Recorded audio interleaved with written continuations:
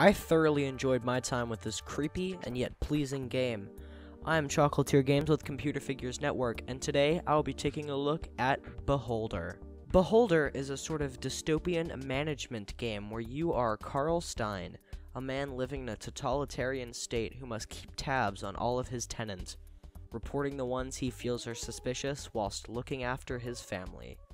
The individual concepts are very explored in many different games, but combined together to make a unique medley. The base gameplay consists of talking with various tenants to gain quests and information. You will receive your orders from the Ministry of Information, which is a nice little nod to George Orwell's 1984, and they will tell you who or what they want you to keep tabs on, report, or remove to suit their needs. The decisions do a good job of ramping up over time, starting out seeming good in their intentions, but later you need to throw innocent people under the bus to protect yourself and serve the ministry. The game's choices to affect the game, and doing so can lead to you being killed, which then provides you with one of the most depressing death scenes I've ever seen in any game. The game does allow you to help certain people, such as letting some get away from the evil clutches of the government. The multiple avenues and ways you can tackle problems make the game feel more real. Some of the things take away from the reality of the game though, such as when your tenants get upset from you entering the room. This makes sense on its own, but the game doesn't allow you to do something such as lie and say you need to do maintenance on the room. This frustrated me as the game required a lot of waiting around for people to leave their room before I could plant drugs or whatever was necessary. The game's art is very stylized and the muted color palette is very nice. I always love when a color palette matches the mood and tone of a game, and this works out really well with the dismal atmosphere of Beholder.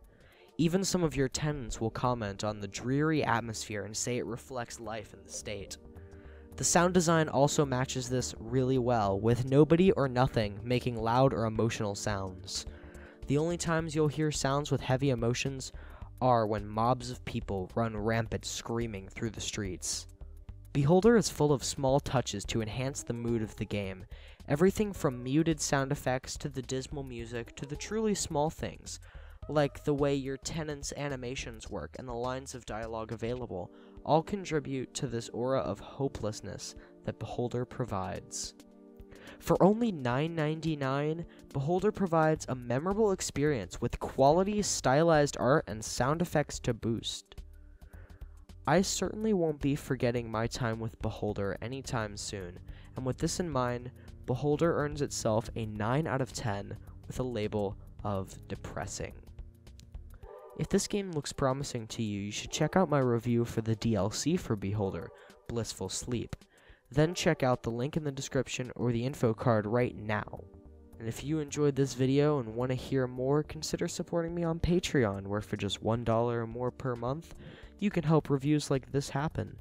That is patreon.com/ChocolatierGames. I have been ChocolatierGames. If you enjoyed this video, leave a like and subscribe, and I will see you guys next time.